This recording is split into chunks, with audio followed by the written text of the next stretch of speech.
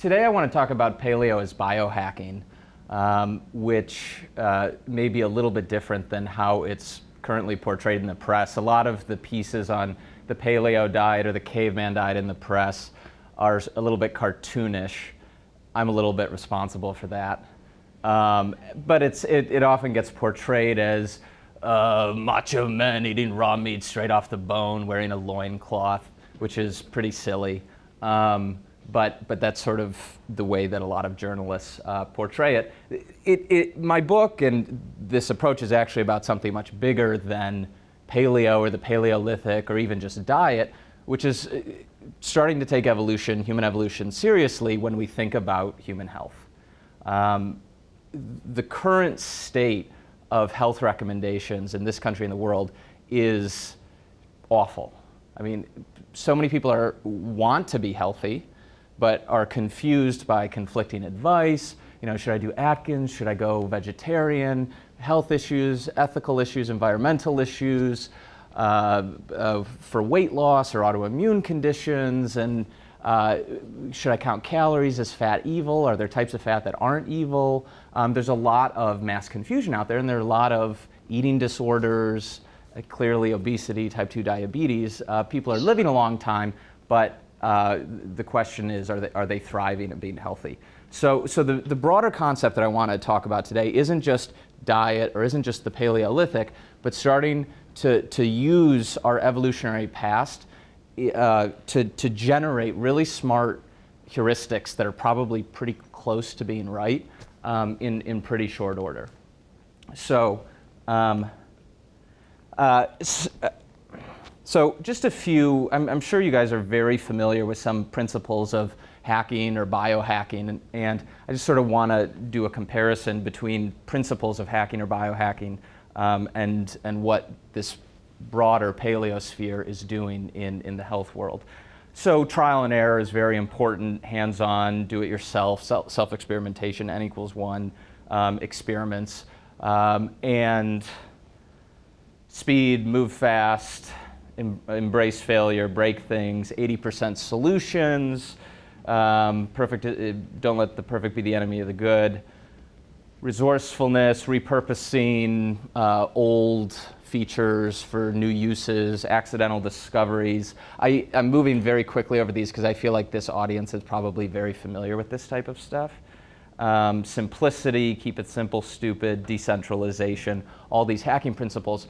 What's also cool about these principles is it's actually how evolution by natural selection works. It's an amateurish process that isn't concerned without any overarching authority. It isn't concerned with theory. Organisms are always using whatever bits are lying around as material for new functions and features. It's sort of a blind trial and error search process. And so when you actually look at this broader paleo movement, whether you call it that word, maybe another word is better, ancestral health, evolutionary medicine, again, you have a lot of similar features. You basically have a lot of amateurs out there who have said a lot of the top-down advice that we're getting from health officials at the USDA or in the government, or you know my corporate health program or my health insurance policy don't seem to be working, and so maybe it's time to start treating your own health as a do-it-yourself activity. Because if you want to prevent chronic health conditions, there's no magic pill you can take, there's no surgery that you can conduct to prevent the onset of obesity and type 2 diabetes and Alzheimer's and things like that. You actually have to take day-to-day actions in your daily life to prevent all these things. So in a sense, we're all biohackers if we want to be healthy. We have to do it yourself. You know, over the last few years, this sort of paleo approach has been pounding the pavement on things like saturated fat, and that a lot of the science on saturated fat has been distorted or poorly conducted, publishing biases to make saturated fat look bad. But over the last couple of years of iteration of people experimenting with their own blood work, with different levels of saturated fat in their diet, people have very quickly realized, wait a second, saturated fat is not this evil thing. 40% of all fats in human breast milk are saturated. About 40% of all the fats in the human body are saturated. We've had saturated fat in our diet for millions of years, from bone marrow and brains. So our metabolism is well adapted to metabolizing, to harnessing it as an energy source. So you see issues like that where this bottom-up open source community is moving much faster than the conventional health authorities. Embracing failure.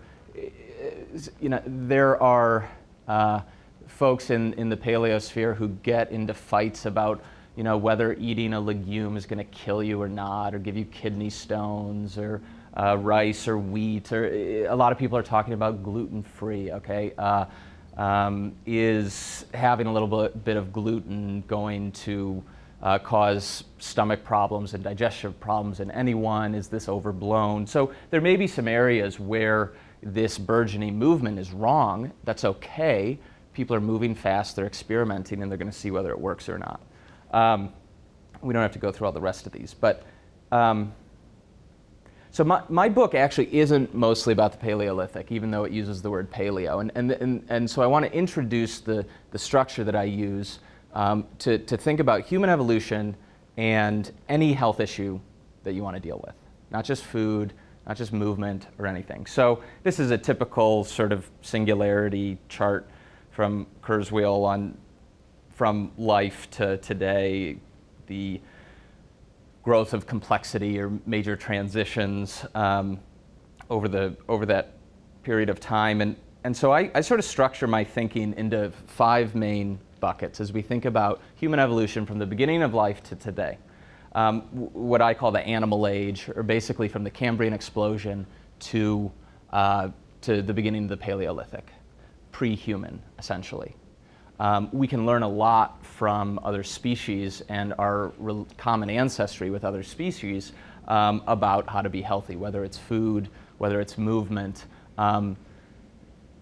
Then you get the Paleolithic for about 2.6 million years. That's when you get hominins and humans emerging. Then you get the agricultural age.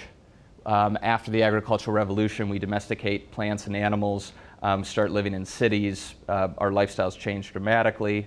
The industrial age and the information age. And we can use this simple sort of 5-age, 5-era framework to in really quick fashion, get a handle 80% of the way there on pretty much any health issue. So, and start to cut through a lot of the noise that's out there about how to be healthy, right? Should we eat saturated fat?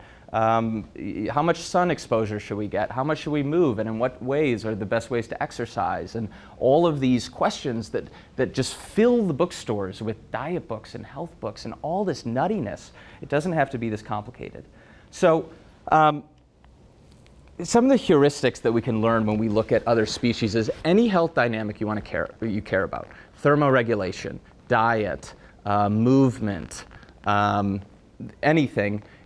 The best way to learn about it is to completely forget human beings and just look at other species and compare that dynamic across different species. Because as soon as you start talking about humans, everybody has preconceived notions about how to do it. People have a lot of, particularly in food. Food is like religion. People have all these identity. It's a source of identity for a lot of people, and so you can't have an honest conversation about what should I eat or what should I not eat. So if you look at our common ancestry with other species, you can be like, okay, well, there are herbivores, there are carnivores, there are omnivores, and if you go to a zoo, the basic approach that the top zoos in the world take is they use modern science and medical technology to keep the animals alive, but then they mimic the natural habitat and lifestyle of the species in relevant ways, in the most relevant ways. And so it just depends on the species. You want to feed red meat and whole prey feeding to the lions and the carnivores, and you want to feed grass to the herbivores or whatever plant species they're adapted to, and omnivores have more dietary flexibility. Immediately you can start to realize that, first of all, there's no particular food out there that is necessarily inherently unhealthy. It depends on whether that species is adapted to it. Plenty of species are adapted to eating grass, and they have the microorganisms in their extensive stomachs to digest it all. We don't. A second thing that you can learn very quickly about health from looking at other species, and again looking at zoos, because that's where we often have the best access to them, is the importance of habitat, and starting to think about health in terms of a holistic habitat-based approach to keeping species healthy. I talk about in my book a trip to the Cleveland Zoo where they had some obese gorillas, and they were trying. Heart disease and heart failure is the #1 killer of male gorillas in captivity, just like heart disease is the #1 killer of male humans in civilization. And so they were trying to figure out ways to reverse or halt the progression of heart disease in these western lowland gorillas.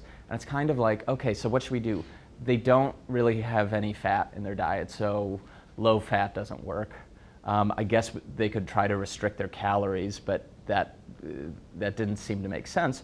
So what they did was they were like, oh, wait a second, maybe we shouldn't be feeding these western lowland gorillas wheat, corn, and soy-based fiber bars that are essentially reformulated dog food. Of course, it's not even dog food, because that's not what dogs and wolves eat. But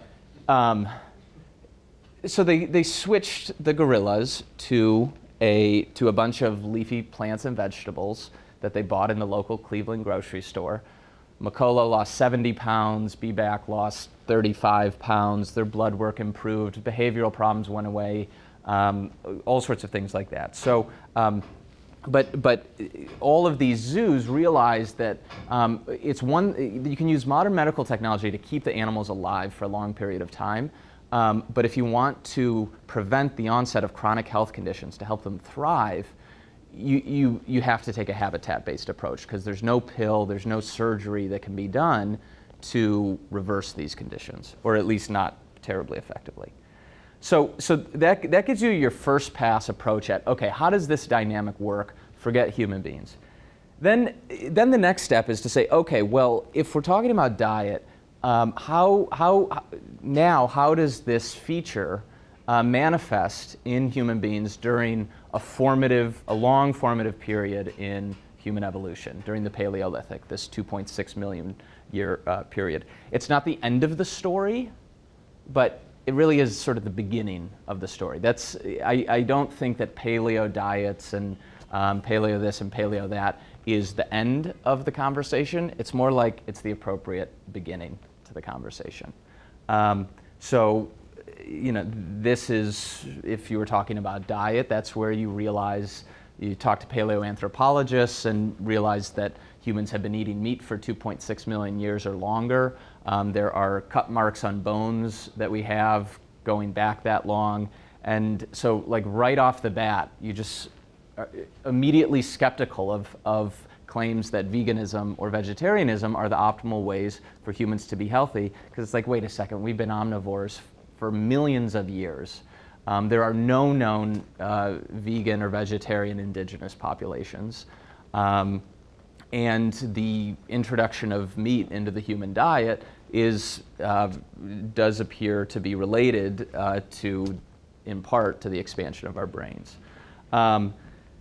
And so the Paleolithic gives you this first pass approximation of what might be a healthy lifestyle, healthy diet, temperature changes, circadian rhythms, sleep patterns, all this. It gives you a first pass approximation of what might be a healthy pattern for human beings today. It doesn't guarantee that there aren't new ways of doing things that are better, or new foods that might be healthier or better. But for the amateur trying to like quickly arrive at good heuristics, it's the right place to start. Then after the agricultural revolution, people start living in cities. We become farmers and herders instead of hunters and gatherers. And so then you take into account recent adaptations. So just because a food is novel doesn't mean it's bad or unhealthy.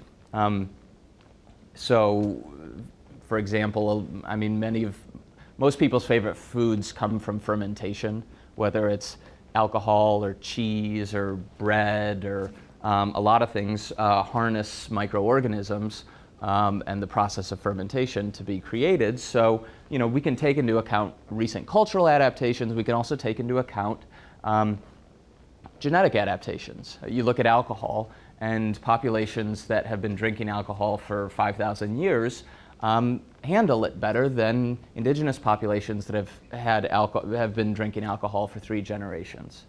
They're just not adapted to metabolizing to alcohol well. You know, if you come from European or Middle Eastern ancestry, though our ancestors went through a process where there were probably lots of people dying of alcoholism, but it happened 5,000 years ago. And I won't go too much into this, but one of the heuristics that's very important is realizing the importance of culture, both culture in the forms of ideas and microbes to human health. So then you get the industrial age, and the industrial age and the industrial revolution over the last couple hundred years is pretty much a warning of what not to do. This is the simple heuristic here is, you know, we send, or the British Navy sends a bunch of sailors out on ships, and they alter their food so that it doesn't perish, and don't realize that these guys are going to get scurvy because there's no vitamin C in what they're eating. Or people move indoors and they don't get any sunlight, and then people get rickets, okay? So we started changing things in human lives so quickly during the Industrial Revolution that we weren't able to adapt culturally or genetically. Rickets, pellagra, scurvy, even explorers going into novel habitats during the Industrial Age, flight, going under, undersea. This industrial technology was literally pushing human beings into habitats that we had never experienced over millions, eons of genetic and cultural evolution. And we learned how to kill ourselves.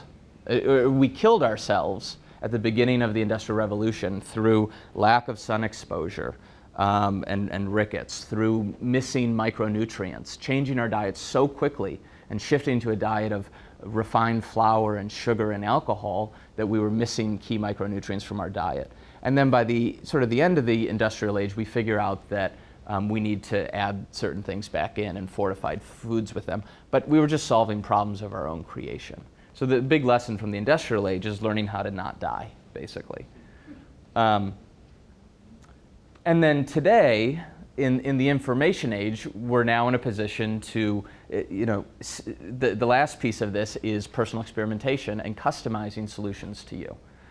So let's because everybody has a unique genome, unique gut bacteria, allergies, injuries, tastes, preferences, budgets. So we're all unique organisms. We all live in a unique habitat. We're all going to end up with somewhat unique diets or lifestyles that work for us. So let's take food. You know, a lot of people, they hear the paleo diet, they just think of the Paleolithic, and the basic prescriptions are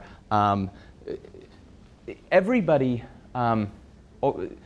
All the conventional health authorities pretty much agree that too much industrial food is bad for you.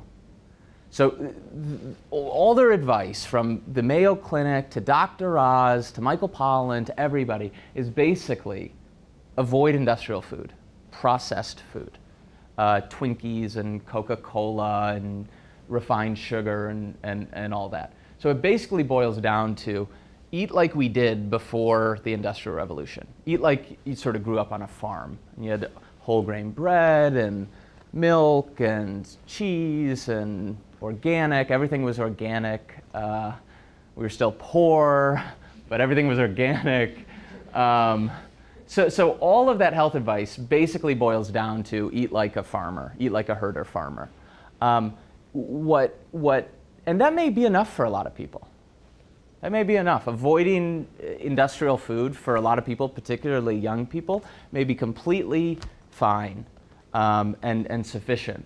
But it's not for a lot of other folks. And so what paleo adds to the mix is saying, okay, well, the agricultural revolution introduced two huge food groups into the human diet that basically hadn't been consumed before.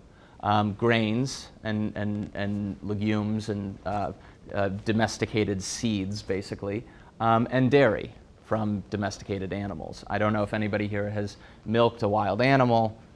It's not easy. It's possible, not easy. So what this adds a little more perspective and says, okay, well, people 400 generations ago only started to eat tons of wheat and corn, and diets shifted from being very diverse, lots of different animal species, lots of different parts of the animal, lots of different types of plants depending on the geography and the season, to a diet heavily concentrated in a few staple cereal crops, wheat, corn, barley, oats, and then products made from that, bread and beer and things like that. So paleo adds that piece to the puzzle in food. So what I recommend people do is, first off, if you feel fine with your health and the way that you're eating, there may be no reason to change anything. I mean, if you feel fine and there aren't any issues, then what's the problem? However, if eating an agricultural diet isn't working for you, then what you might want to explore is this prior period, diets that were more common during this prior period in human evolution. So removing grains, removing dairy for a time, and trying to mimic it, an approximation. We realize it's an approximation, and then add back in novel modern foods and see how you feel. I know many people who are very strict on gluten and grains. Many have to be. Many just want to be. And I know more people who are flex on dairy, particularly, and when they eat it, it'll be more like full-fat traditional dairy. And then just see how you feel. And this is sort of the biohacking part of it. You've got to experiment, and based on your ancestry and your genome and your gut bacteria and what you like, you just have to sort of craft your own diet. But the Paleolithic, let me give you one more example, and then maybe we can go to questions. I don't know what time it is. It's about 3:30. 3:30? So the Paleolithic doesn't help you with all areas, and this is why I get a little frustrated with the term paleo, even though I use it and promote it. So take sleep as an example. The big change in human sleep patterns didn't happen between the Paleolithic and the agricultural revolution. Like, people still lived with their extended family in fairly close quarters, and had no indoor lighting and things like that. The big transition in sleep was between the agricultural age and the industrial age, when you get indoor lighting, you get more stimulants like coffee and tea to keep people up, well, I guess alcohol was way before, clocks, things like that, and then people increasingly sleeping in isolation from others in their own rooms, on softer and softer bedding. So most of the key transition, most of the key changes when it comes to sleep have nothing to do with the Paleolithic. And you can actually get an approximation of a healthy way of sleeping and sleep patterns from looking at our agricultural era ancestors. So the Paleolithic doesn't always hold the solutions to everything. We don't always need it, depending on the issue. But people focus on diet so much that that's what it gets associated with. Do I have anything else? No. So if people now have specific questions, let's open it up to questions. Okay, question. What do you mean exactly by paleo sleep? By what? Paleo sleep. What would that involve doing? So people would sleep near a fire usually. There were lots of people around. There wasn't very much privacy.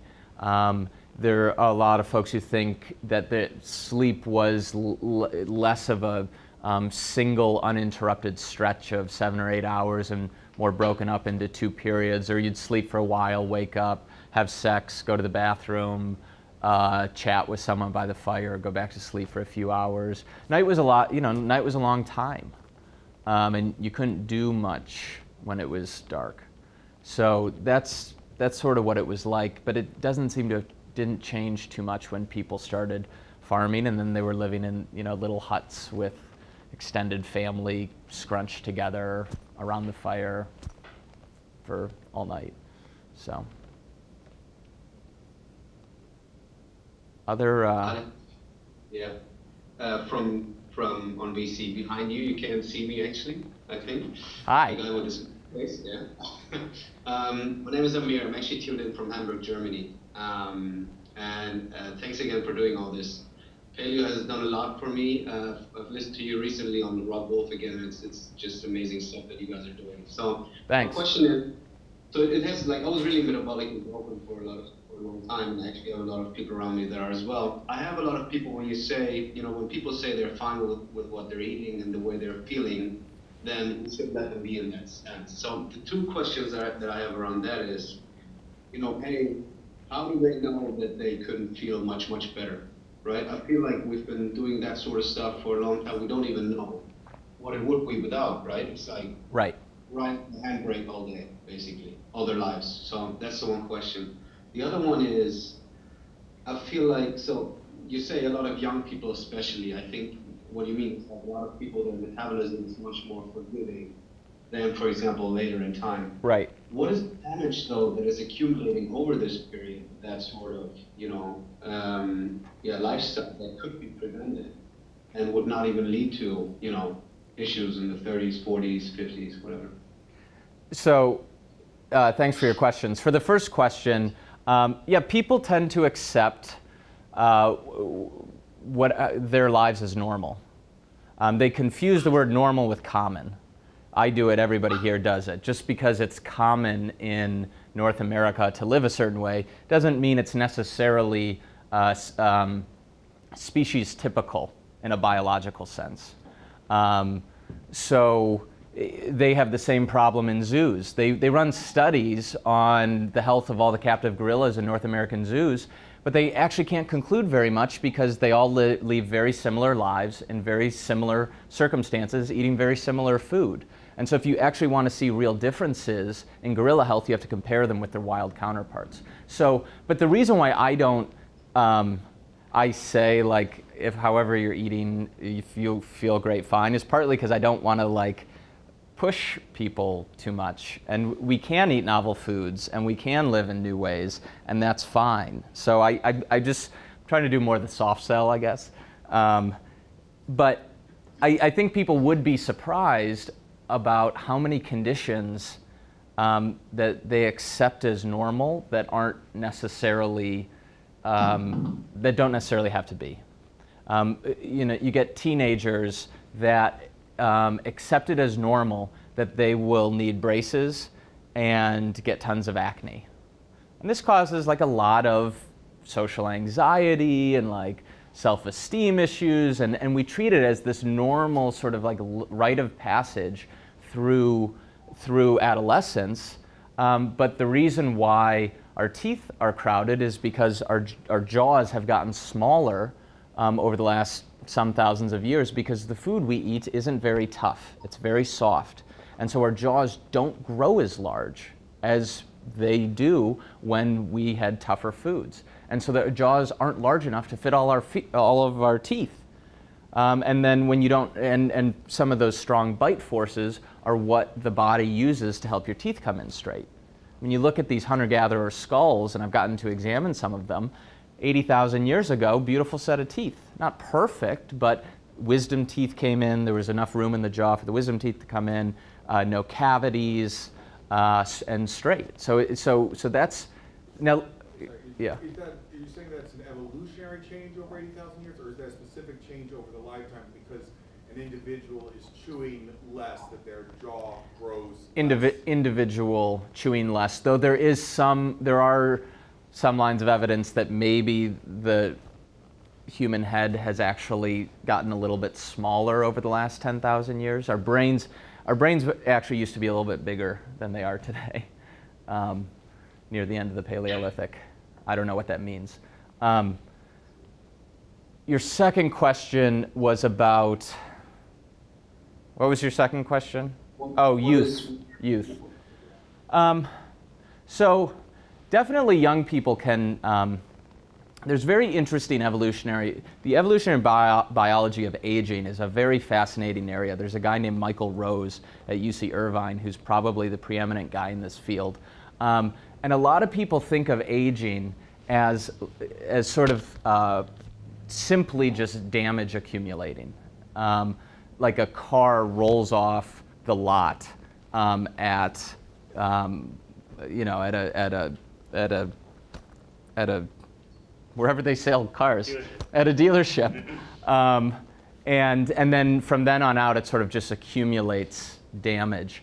But during the period of time before the typical first age of reproduction, we've basically evolved incredible repair mechanisms. So if let me put it this way, if you get a genetic defect that causes you to die when you're 4 or 5, your genes don't get passed to the next generation at all. Kaput. You're out. You're out of the gene pool. But if you get that same genetic defect when you're 50, you still have time to have offspring. So basically, depending on the first typical age of reproduction of a species, evolution selects for incredible robust health. We grow stronger as we get older. We become more robust, right? From birth to adolescence, and then we start to accumulate damage. So, young people are actually probably pretty well adapted to some aspects of an agricultural diet. Young people are probably better adapted to some of those foods than those same individuals later in life. It's a very counterintuitive concept. But there's been selection pressures for young kids to be able to survive on these diets, to make it to the age at which they reproduce. There has not been the same sort of selection or as strong of selection for older people. So there are a lot of people, for example, who end up getting celiac later in life.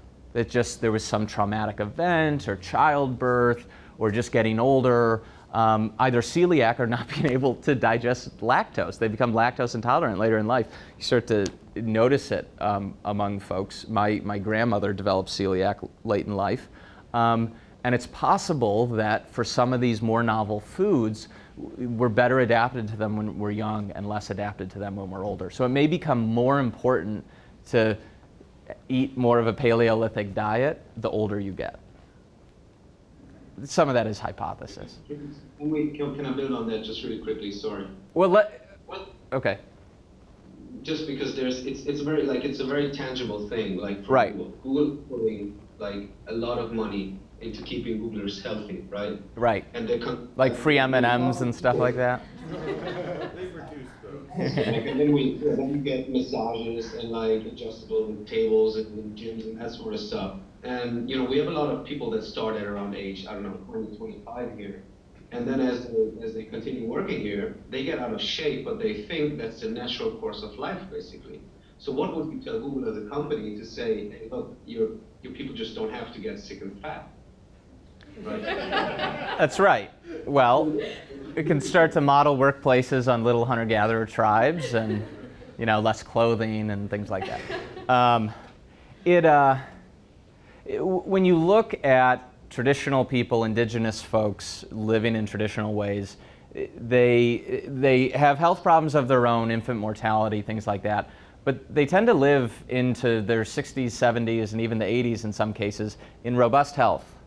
You know, the 70-year-olds, they're not bedridden with arthritis and have Alzheimer's. They're like carrying pails of water into their 70s and, you know, hiking up hills and things like that. And if you were a hunter-gatherer, you had to, at a minimum, be able to move with your tribe whenever it migrated. So it's, you know, it gives you a new sense of what's normal. What I like about the way that Google thinks about health is really thinking about the habitat.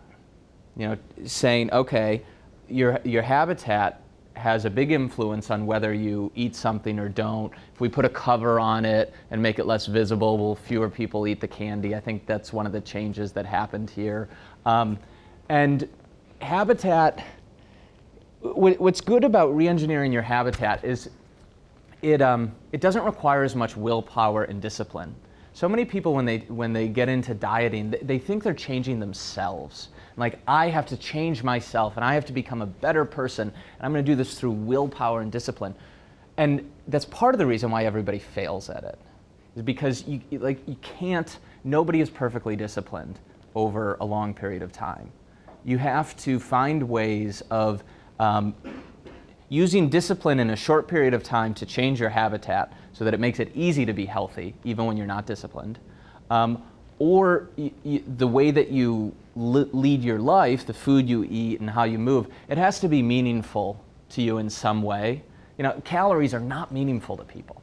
Most people are not motivated by calories.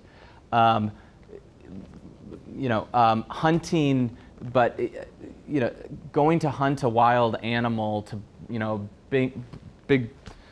bring back, a lot of meat to try to impress the girl in the tribe that you like that motivated people. So you have to think about ways to either change your habitat or make a healthy lifestyle meaningful to people so that it doesn't require discipline.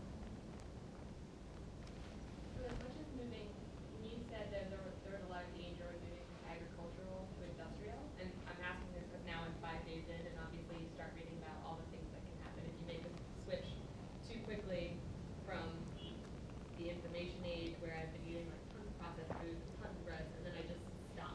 Yeah. Right? And I just stop and start eating meat and veg and some fruits and nuts. And are there dangers going the other way? Like, I read about ketosis, right? So there's obviously a lot of fear factors, but like, how real are they for doing like an abrupt change in diet? One thing people will notice with abrupt changes is particularly around sugar. People eat a lot of sugar today, and if you eat a lot of sugar and then you cut it out of your diet, you're basically going through withdrawal of a drug, and it's not pleasant. Lightheadedness, shaky hands, inability to concentrate, anxiety, so that can be difficult. Unless somebody has some sort of specific severe health issue, I do tend to think that trying to go more or less whole hog for a short period of time is the best way to do it. And you just got to monitor how you feel. You'll see better results, or you'll have a better validation of whatever results you get. And you can harness that period of discipline. A lot of people can be disciplined for a week or 2 weeks. Few people can just be disciplined for 2 years. So rather than trying to go sort of 50% for a long period of time, just going to 100%. Other risks. With diet, I don't think there are as many risks. With exercise, yeah, if people just immediately jump into a hard CrossFit workout without learning Olympic lifts, you can injure your back. But for most people, sugar is the biggest immediate obstacle. So, I'm vegan, and I actually agree a lot with the paleo mindset. Mm-hmm. Eating, I think there's a lot more in common than there is. I agree. As far as focusing on whole foods, etc. So I was just curious. Then there's scientific, and I think it gets overblown in the media how much meat you do have to eat. I think too much is bad. I don't think necessarily none is the only way to do things. So I was just curious, kind of, I guess your thoughts on diet, maybe your day-to-day diet. Well, let me talk about the vegan paleo thing for a sec. In the press, it's often portrayed as polar opposites. I do tend to think of paleo and vegan as more like yin yang. I have no problem with people eating however they want to eat, and I respect vegans and vegetarians a lot for being conscious eaters. Where it does grate on me a little bit is if people then turn around and say this is an optimal human diet. That's where I become a bit more combative and disagree. And here's the thing: any dietary approach, Atkins, vegan, paleo, whatever, that gets people to eat less industrial food is going to work to some extent. Less refined, refined sugar, refined flour, high fructose corn syrup. Any approach that gets people to reduce that will have some success, at least for a time. And then, I have much more in common with how vegans eat than probably the average Western diet. What was the last piece? How do I eat on a daily basis? What's your day-to-day? I often don't eat breakfast. I don't wake up terribly hungry. Sometimes if I do have breakfast, I'll have some eggs and spinach, or I'll have a bowl of heavy cream because I eat some dairy, and a sliced up banana, which is delicious. Lunch, sushi, I don't worry about a little bit of white rice or anything like that. Sushi, sashimi, Mongolian barbecue, meat and vegetables, a Cobb salad, something like that. And then dinner would be a piece of fish, sweet potato, and a side salad. I mean, it's not that radical, but it is radical over an extended period when you realize that gluten and corn, wheat and corn are in everything in the grocery store, except for a few things around the outside. Question from VC behind you. Hi. So you mentioned white rice, and I eat white rice myself because I think it doesn't feel as bad as wheat does. And I've also read some studies saying that among grains, you might actually be better off eating white rice than brown rice even, in moderation. So thoughts on that? And I'm going to throw in a second question, which is, you mentioned metabolism as one of the things, the damage analogy for aging. So the simple logic is that the faster your metabolism, the faster you're going to age.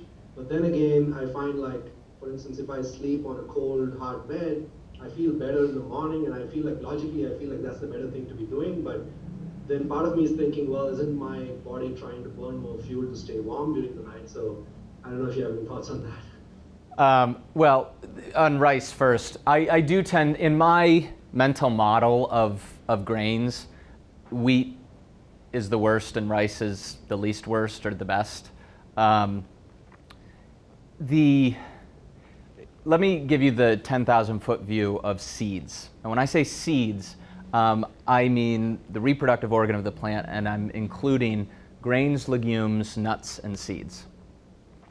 Seeds, as the reproductive organ of the plant, have many nutrients in them because it's to feed the next generation.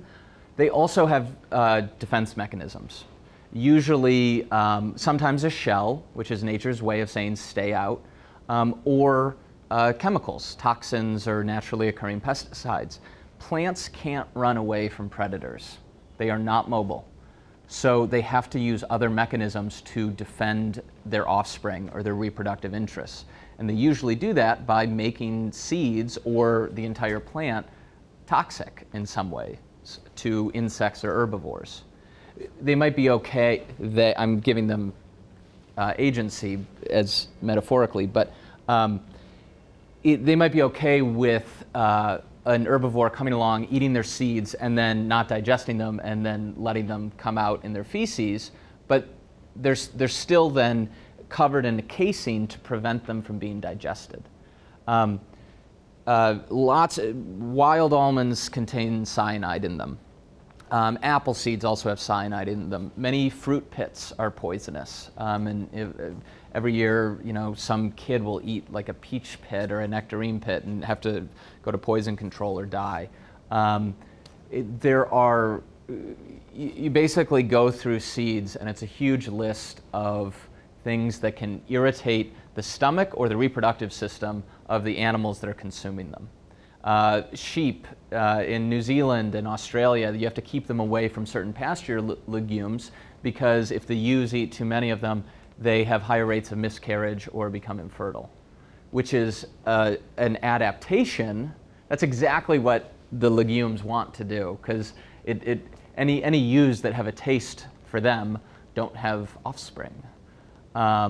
So there's a general concern with eating diets that are high in seeds, particularly the same seed over and over, because they can cause a lot of health problems in concentrated qualities. And if they're not prepared in traditional ways. Traditional ways of preparing nuts and seeds and grains and legumes, soaking, fermenting, baking, sprouting, all of these traditional methods of preparing seeds were ways of deactivating some of these problematic toxins in them, and we've sort of forgotten that.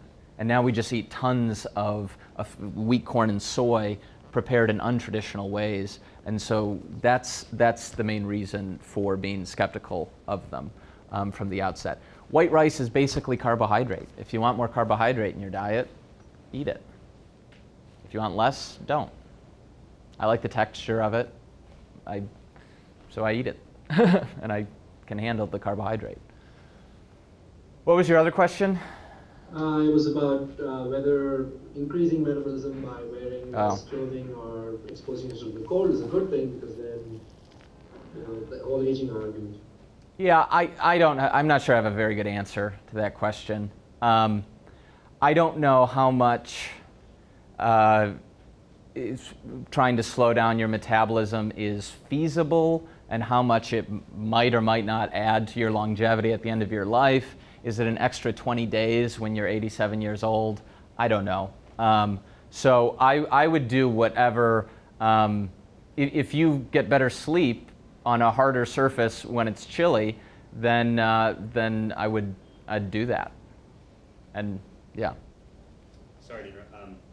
I'm personally really glad I do paleo, and I feel fortunate that I can, because there's a farmer's market that I can go to, and I have the wherewithal to buy expensive grass-fed beef, and I live in a country that gives me an internet where I can go and I read your blog and like listen to podcasts. Is there a future for paleo, like in Africa or in Southeast Asia? Is there a future where billions of people around the world are eating paleo, and can we sustain that? And or is it just sort of like a fad that like upper middle class people in America are going to embrace? Well, we can learn a lot about human health even if everybody in the world does not adopt this diet, which they won't. Even if everybody had the capability to do so, everybody wouldn't. So first, the benefit of some people experimenting with this is simply learning about human metabolism and what makes folks healthy. Right now, the early years of paleo, people are painting with broad strokes.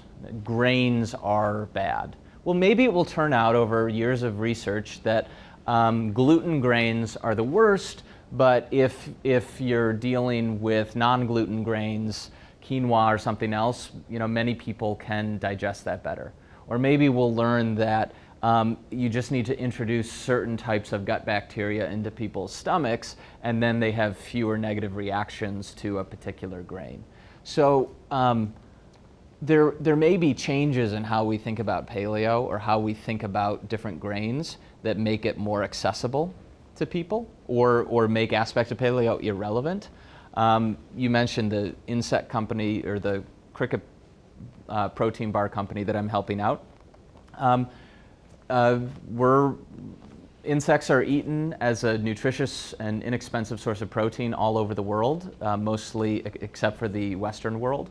But even crickets, grasshoppers, and locusts are fine under kosher and halal rules. And there's really no good reason other than a sense of disgust and tradition, a recent tradition, to avoid eating insects and taking advantage of them. The amino acid profile of insects is beautiful, most of them. You don't have to sort of mix and match protein sources. They require fewer resources to raise, water in particular. And for ethical reasons, they have a less well-developed neurological system and are adapted to living in very close quarters. So that's an area where paleo could actually make, in some respects, make healthy eating more sustainable. But no, is everybody going to live off of grass-fed beef? No, but you have a small group of people making innovations, and it also incentivizes the big players, the big agricultural companies, to start to make changes to how they do things. And they can make small tweaks in their supply chain or in their treatment of animals that can have a huge difference on the environment and on ethical issues, simply because they're now responding to a 2% of the market, 3% of the market, 5% of the market that is profitable and growing that they want to get in on. So, did you? I guess I just have like kind of a question related maybe to the third thing, maybe to other things. All right. Like when we look at the line from like paleo up, like the idea of like agricultural societies fared better because they made cheaper cows. Like that's why it's an evolutionary process also. Like, Right. It was growth. Larger, sense. And so I guess like, do you think the cricket thing is like, I mean, those calories are going to be more expensive than corn. I mean, it's more expensive than simple grains. So it's less efficient, more expensive calories. Is that kind of the right thing to do when throughout all these periods we're like thinking about how are we going to get enough calories to feed everybody? Like throughout these times, there have been 100 people who have been like, oh my God, we're not going to be able to feed all these people, and they come up with some new way of breeding some kind of corn, and then okay, cool. Right. Everybody's fed. Well, right now there are enough calories to feed everyone, and the main impediments are institutions and infrastructure and growth in poor parts of the world. But if more people continue to eat meat, that does take more resources and things like that. The problem with corn or soy or any of these grains as protein sources is they're not very good protein sources. They're incomplete, and eaten in large quantities, they can cause health problems too. So, I don't know all the details of the ins and outs of the resources required to grow insects. We're sort of exploring that right now. But it's worth exploring, I think. I like the idea of all the hacking that this sort of is predicated on. But I was wondering, let's say my ideal state for my grandchildren is that they can give them fries all day, and at least go 100 and without any problems. What about experimenting in that direction? How to better, work on a cheaper diet of fat food? Right. Well, and then move back towards an expensive diet of very good quality food. Like, would we want a million years from now everybody to just, get refined sugar and be, perfectly fine with it and go on with their lives rather than everybody going back to using? well, that will never happen. How do you know? Well, I mean, How do you know that we wouldn't evolve into a point where we can just evolution takes time. It takes many, many I'm generations. just wondering about the direction. Why not moving that direction? Bioengineering is faster. Yeah, why are we moving in a direction where everybody eats raw sugar all the time and it's perfectly fine, rather than moving to very complex? Well, this is an area where I'm probably in a little bit of tension with some of the folks here, or the tech world, is there throughout history you have engineers who are very hubristic and think that they can centrally plan and design things better than better than nature does, or better than a decentralized process does. And many times they can, then occasionally they fail magnificently. So yes, we can produce more calories with wheat and corn and feed more people, and we can adapt to that somewhat over periods of generations, but it also exposes you to famine. You basically didn't have famine until we became heavily dependent on a few cereal grains, and in a sense we put all our eggs in one basket. Not remotely true. There's been famine throughout, recorded and unrecorded history in various cultures going back tens of thousands of years. Well, because hunter-gatherers tend to have more diverse diets than other people, and they're nomadic. So when you have a more diverse portfolio, you're less dependent on any one food source. If it fails, it's not catastrophic. And if you're nomadic, you can quickly up and move. So it's well established among anthropologists that it's not to say there weren't periods when people ran out of food or went hungry, but famine shot up when we started betting on a few cereal grains. And if you didn't get enough rain, or if you didn't store enough grain, boom, you're done. You're wiped out. There were a lot more people to starve, yes, because of the population exposure of agriculture. But the Inuit, for example, starved regularly up until until they integrated into the modern age, into the rest of the world. I don't know details on that, but I bet I would disagree with you on that. I wasn't thinking that we're going to make better food. I was thinking that, like Soylent, like that just raised. If all just keep eating things, eventually the human organism is going to adapt to it. For sure. No.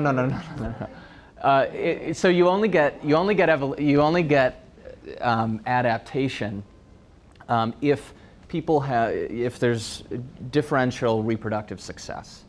If some people are having more babies and other people aren't. So you would need, over a very long period of time, you would need the people that are thriving best on heavily industrial diets to also have the most children. Maybe the Chinese are willing to do an experiment like that, but not in like a democratic society, and it requires. Even lactose tolerance is only in about 30. It's one gene that had enormous benefits. One gene, enormous benefits, and it only moved to about 35% of the population in a 6,000 or 7,000 year period. That's like the most rapid example that we have of something with one gene that needs to be flipped, enormous benefits, and even over 7,000 years or whatever, it's 35% of global population. So it's not feasible to think that we're going to change through. So basically you're saying that it's just too hard, so we shouldn't try it. Well, there are other mechanisms. Bill Gates has been investing in artificial meat sources. There are bioengineers working on.